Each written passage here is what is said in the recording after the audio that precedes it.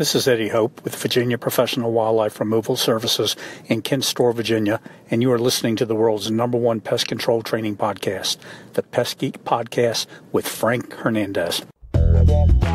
Pull out your hose and grab your can. We're about to integrate another Pest Geek podcast. Hi, everybody. Frank Hernandez here, and welcome to the Pest Geek podcast, bringing you the latest information on pests, products, and politics from today's leading industry sources to help you start, manage, and grow your pest control business. Hey, welcome back. Welcome back to another edition of the Pest Geek podcast. I am Frank Hernandez, your pest geek, here discussing all things pest. We want to remind our audience to join in on the revolution. That's right, join in on the conversation, be part of the society. Pest Geek Podcast Listeners Group on Facebook. And we're on YouTube, we're on the web, pestgeekpodcast.com. Check out there the notes, everything that we put into the podcast. They're all on there. And now for today's topic. You're at a conference? Yeah, I'm at the National Conference of Urban Entomology. That is so awesome. Yeah, I thought we might want to talk about that briefly too. Where is this at now? Is this in the Northeast? It's in Cary, North Carolina. Oh, North Carolina. Okay, I just drove through there. I know. It seems like I drove through everywhere. I drove through half the United States. I did, I think, 1,700 miles in 4 days. So... Yeah, so my wife wanted a road trip. She definitely doesn't want a road trip anymore. So yeah, you covered some serious ground. Yeah, we went we went Miami and then Savannah to Asheville, North Carolina. Asheville, North Carolina. We just made it into the mountains, and we did a train ride there for almost an entire day, half a day. And we drove back all the way to into Atlanta and spent overnight in Atlanta, and then drove into Miami, got back around 10 o'clock at night on Saturday. So wow. Yeah, I needed to unwind, and that was a really long drive to unwind. But I hadn't done that in a while, and now I know why. So wow, yeah. So I'm definitely getting too old for those road trips. I told her next time we're just flying. but she got to see why the Smoky Mountains were smoky. And they're beautiful. No, they are. I did that many years ago. I was probably the last time I was in the Smoky Mountains that I actually went over there to enjoy them. I was probably like 22, 23. Maybe, and then I did it again probably when I was back in I think 2000. I was back there and drove through them, coming from Ohio, and that was the last time I've been out that far, traveling in car. And I just don't, I just don't have what it takes anymore to drive, 20 hours straight. I hear you. Yeah, it seemed easy in my early 20s. Now, not so much. Yeah, no, I forgot about how old I've gotten. It's easy to forget. It's frustrating sometimes. Yeah, my mind still thinks I'm 20. My body says, no, you're not close. Yeah. Yeah, it's incredibly inconvenient, don't you think? Yeah, age. Very inconvenient. Everything that comes along with it. But tell me, I'm gonna what is it that I'm recording? So tell me what you're doing in North Carolina at the convention. What's been going on there? So I'm at the 2018 National Conference on Urban Entomology, and this year it's also being held in conjunction with the Invasive and Pest Ant Conference, which used to be the Fire Ant Conference. Okay. So yeah, we probably got, I was going to guess it's maybe 200 urban entomologists here. So okay. it's I guess you could call it an intimate group. So it's a really, smaller meetings like this, you have so much more time to visit with your colleagues and meet new people, and right. Really focus on the research that affects the pest control industry. I mean, this is what this meeting almost exclusively about. So it's a really fascinating one because you get to hear some of the basic research that usually blossoms into hopefully something that fits us for applied work. But you also get to hear a lot of the applied work, especially like the new species that are coming out or that they're really starting to notice. Okay. It's like the dark rover ants. So we had a really great talk about that today. And there'll be lots of bed bug talks, of course, and ticks. So we're excited to hear about ticks. Okay. They've been getting quite a bit of media and lots of ants, and there's even a rodent section. Wow. And so what has been like the most interesting topic so far? It started last night with a reception. So today, so far, for me, it was the rover ant. Okay. Because people aren't really looking for it, and they don't realize, and it's like the size of several grains of salt. I mean, they're really, really tiny. Wow. Yeah, they're really small, and the student that gave that research, he found they were in every county of South Carolina, and they believe that they're definitely in North Carolina. So that he suspects that they're spread much more throughout, basically all the South United States, more than anybody thought. So, and what's fascinating about them is they like to be with other invasive, aggressive species. So they're happiest with Argentinians and red imported fire ants, which I was fascinated by. Yeah, no, that's very interesting. So we got this species that, it's going to adapt very easily anywhere it goes because it doesn't, it's not very antagonistic. I mean, in the fire ants, they said they actually do, like antenna communication and move on. Wow. They don't even fight each other. Yeah, how crazy is that? No, that's amazing. So that was a good start to the day's meeting, and I'm looking forward to hearing some of the new bed bug talks, and especially the tick talks. That'll be really fun to hear because it's kind of an upcoming area again. Ticks were forgotten about for a long time. Yeah, no, I don't have a lot of things with ticks down here in Florida. Hasn't been a big problem for us, at least not here in Miami. More fleas this year than anything, but ticks hasn't been a big issue for us. I guess maybe because we just get dog tick down here. That's pretty much all we have. So a lot of other places probably are dealing with other types of tick, like deer tick and stuff. But here, it's just dog tick for us down here in Miami. We're really urban, so, not a lot of horses and stuff running around, deer and horses running around the city. But I can imagine that would be a horrid thing, in other places of the country where there is. I just saw a lot of cows. Oh. Yeah, and started observing cows as they were laying down, sleeping in pastures. Because Harry told me about how, certain animals will sleep on one side and the meat is a lot more tender. Because so now everywhere I go, I start observing cows, and seeing how many were flipped on one side and how many were flipped on the other. Hey, he's right. The stuff I was able to observe for miles as I drove through the country. The things we learned from Harry. Yeah, right. Yeah, he just made a post a few minutes ago. About 40-something things that he had to deal with after a barbecue competition, and one of them he figured out why vanity mirrors are in porta potties, which that really the only thing I took away from that because that was about the most curious thing out of all the things he said. So I'm waiting to hear the response of why we have vanity mirrors in porta potties. Yeah. I might be afraid to know the answer. I don't know, but I'm going to find out because, it's just a terrible piece of information to waste. I mean, you never know when that's going to come in handy if you're ever on the road. And, I go to a lot of construction sites, so I really need to know this. It's true. Yeah, well, I'll have to look for that. Yeah. So we'll wait for his answer on it. He won third place on ribs. And he's really bumming out because he got 20-something out of 43 on another. His beans were not very good, so he's bummed out about his beans. And so we'll have to get him I don't know, maybe get him a bottle of canned beans or something and send it to him. Maybe he'll feel better. I don't know if that'll help. So we're trying to figure this one out, but I'm trying to help the guy out. He's pretty bummed out. I mean, Yeah. He's complaining he's breaking even on all these competitions, the money he spends plus whatever he makes, he breaks even. So I don't know. I think he just goes for the abuse. I'm just trying to figure it out for him. I'm trying to help the brother out, but we'll find out. Somebody probably has canned beans in their thing just to see what happens. Yeah. So I'm gonna send him a copy of this podcast after we're done, and I think he's probably still soaking. So I'll just wait.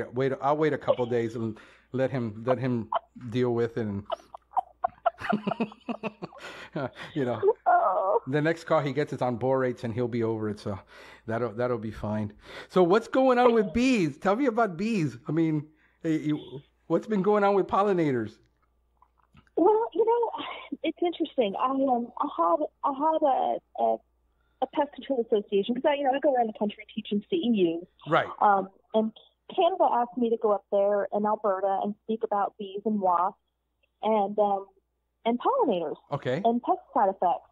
And so, I have to say I was kind of ignorant on the topic, I guess you could say. I just never really paid a whole lot of attention. You hear the whole, it's the fault of pesticides, and right.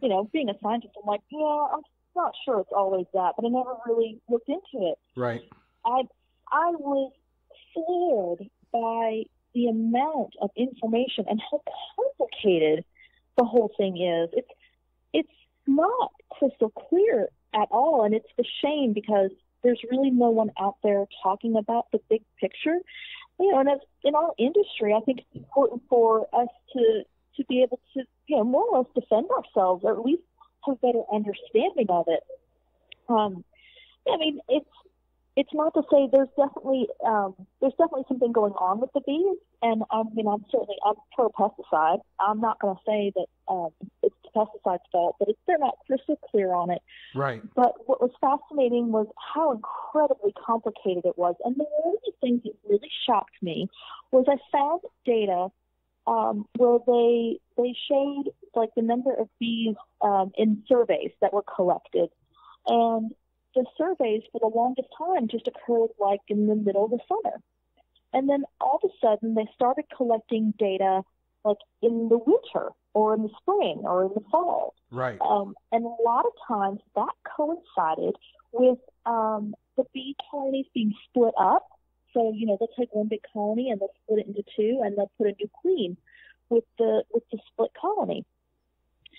So when you do that, when you only select your data and the population numbers for the summer, they seem fairly consistent. And, there's always going to be some issues, but fairly consistent from year to year. Well, when they suddenly started taking the data at other times of the year, especially after they split these colonies, suddenly there's a massive drop in population. Well, a lot of it has to do with it's a weak queen. And it has nothing to do with anything else. It's just the fact that they just split the colony, and that split colony didn't make it. Yeah, so I was like, that's a huge, huge deal. When you look at the big picture of, look how big the populations have been decreasing, and you look at the data and you go, well, that's only because we have more information about what happens in the winter. Gotcha. Okay, yeah, because I saw that years ago. I think I did a podcast on that a couple of years back. It's been a long while, probably one of my first ones. And I noticed that the whole issue, with especially migrating colonies, where they're moving them and they're moving them back, and then they're in the summer in one place and they're in the winter in the other. And I know that they started monitoring that, and they started getting some of that data too. We just kept thinking it was everybody's blaming the neonicotinoids because they are these rented what people don't understand about bees. When we think about bees, we just think about the honey, from the general public. They're thinking about honey. They're thinking these bees are stationaries. A lot of the bees that people don't understand is that these bees are being migrated to be used in farms for pollinating and then being transported back somewhere else. Sometimes thousands of miles, putting them under an extreme amount of stress. And so, and that's another big contributor. Yeah. So that's been, so people don't really understand that it's not bees, that these things aren't stationary. And then you have a farmer that you're renting these bees out to, and he's spraying the fields. And, and he's killing the colonies that you're renting to them. And then people don't understand this, that it's not just a stationary farm that all of a sudden this guy's bees started dying because he has a farm and he has this, honey farm and wax farm, and we think of this book concept of what a bee farm is, and we don't understand that the majority of bees that are dying are actually being rented out or used in crop production and then coming back and, collapsing. And that's what that's what they're not knowing, or they're not being told. So that's the biggest, like I said, headlines are awesome, except, they don't tell you the whole story. No, and you're exactly right. And that was a big part of it too, is just that colony exhaustion is kind of what I ended up calling it. And then there's also the fact that if they have a car accident with those colonies are gone. What was that again? I didn't hear that last part. What was that again? So if they're transporting these colonies with trucks, right? Yes. If the truck has an accident, that colony's gone. Yes. Those colonies don't normally make it through if the truck falls over or there's an accident or things like that. Usually those colonies are gone. So you lose colonies just based on the difficulty of transporting them, period. Never mind the heat in the truck and, like I said, just the fatigue of moving them all the way up and down the East Coast or across the country so they can pollinate almonds, or all those things feed into it. And yeah, again, nobody talks about it. And there's fewer beekeepers doing that kind of work, so they've got fewer bees to do all of the work. Right. Yeah.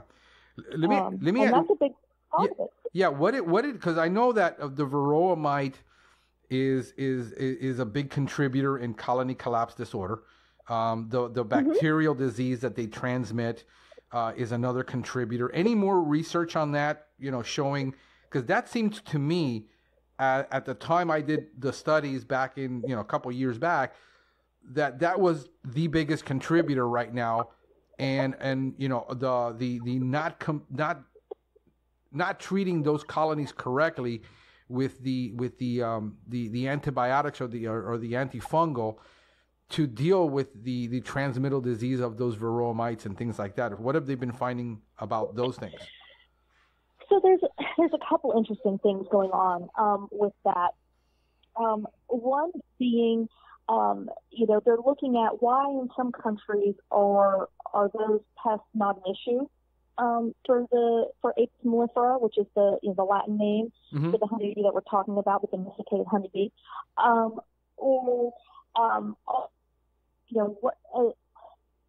lost my train of thought. I'm sorry. I thought I lost my connection. Yes, no, I just lost my train of thought. But that is one of them. That they were saying why some of these the same bee, same species, but in one country it's not as bad as another. And they find that they believe, and what that led to was they started looking at, if the bees had their choice, what would they pollinate?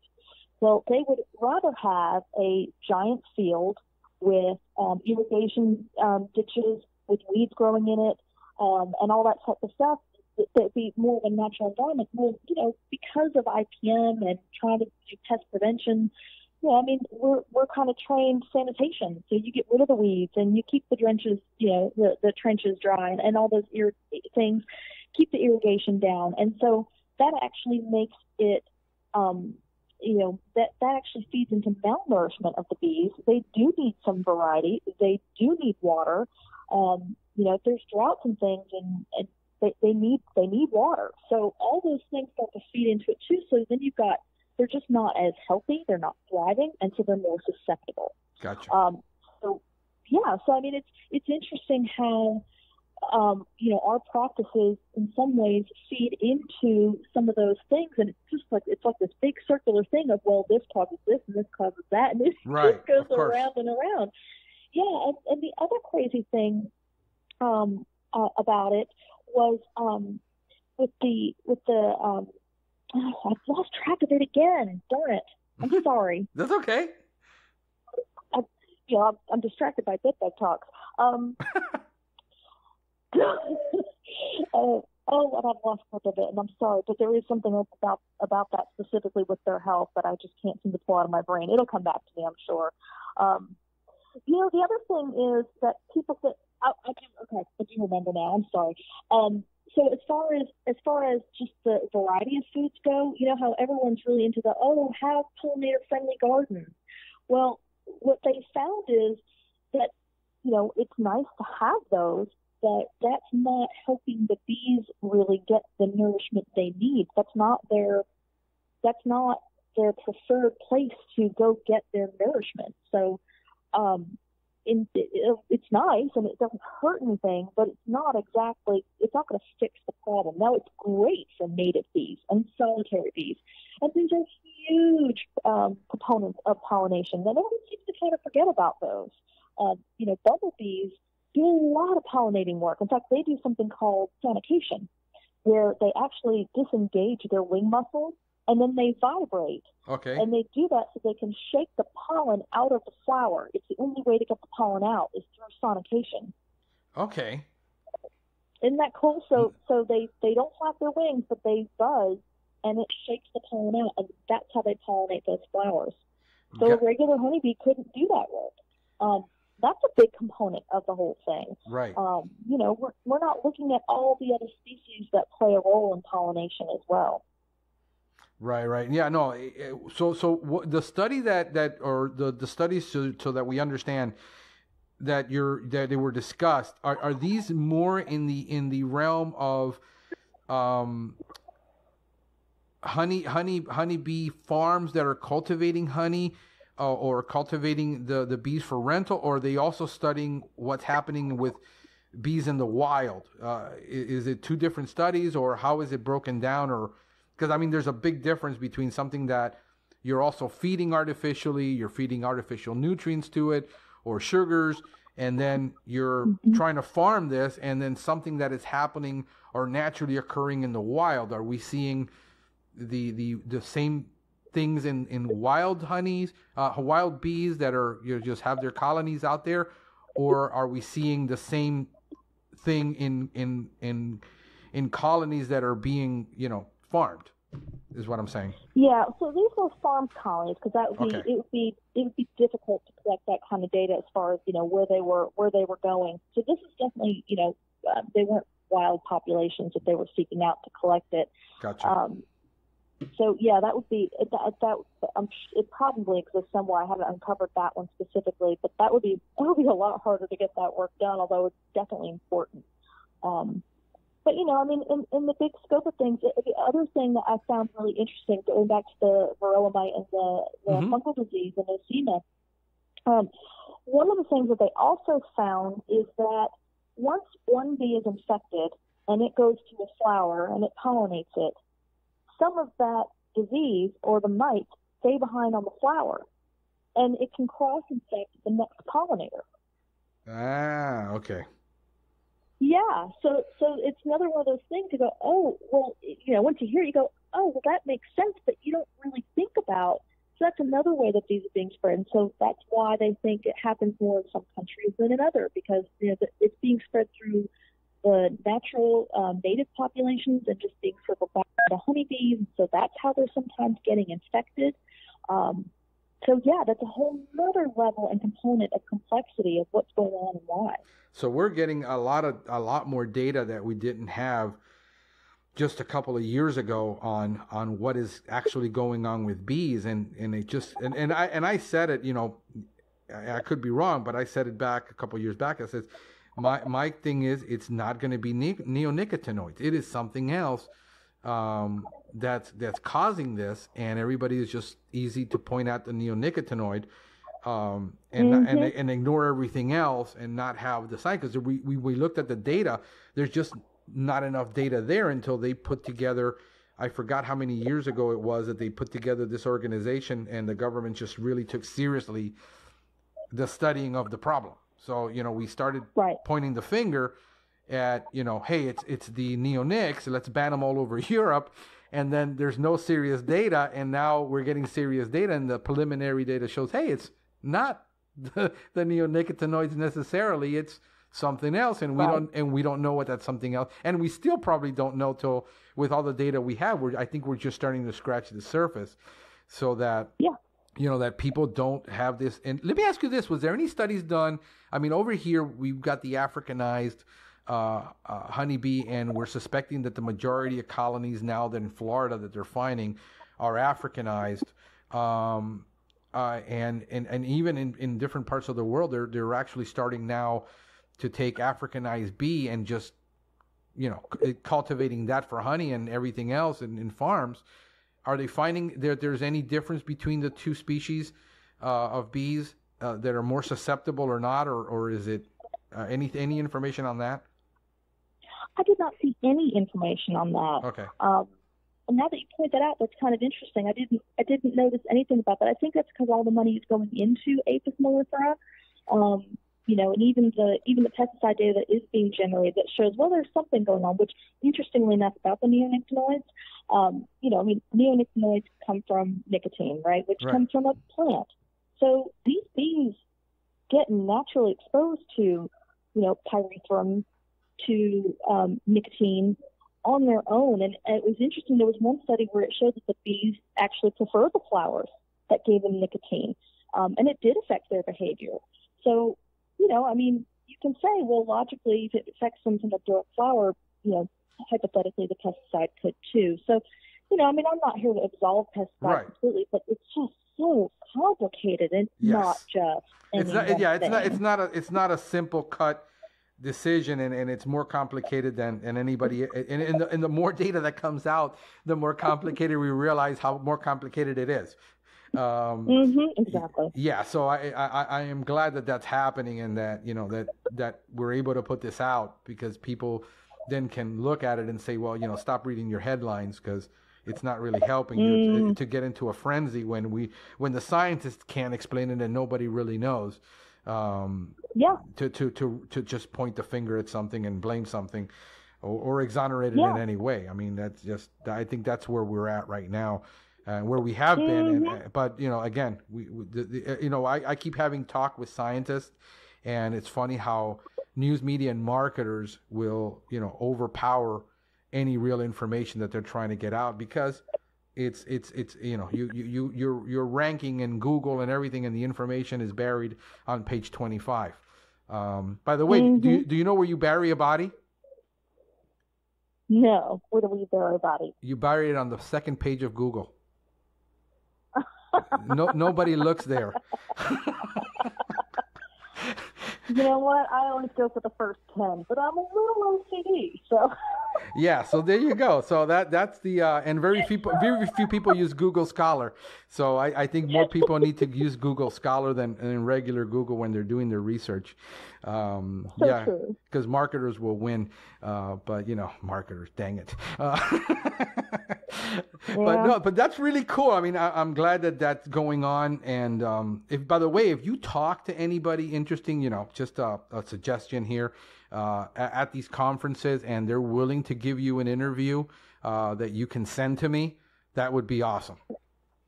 I would love to do that. Yeah, you can record it on your phone. We're getting a bunch of correspondents right now doing that for us, and they're getting data, interviews in the field. Because if you the thing is, you're a really brave soul. I gotta admit this to you. You've been back a second time. I haven't had a single man come back a second time. Okay, so you were on that podcast? Are you crazy? The